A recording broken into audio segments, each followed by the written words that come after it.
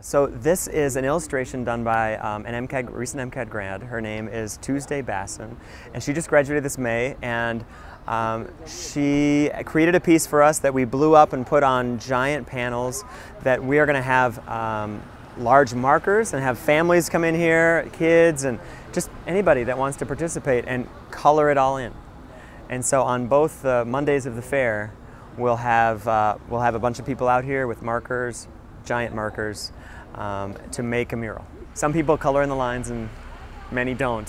So we'll see what happens here. But it's great that the fair, that the Fine Arts Building and the fair is open to this kind of a participatory experience.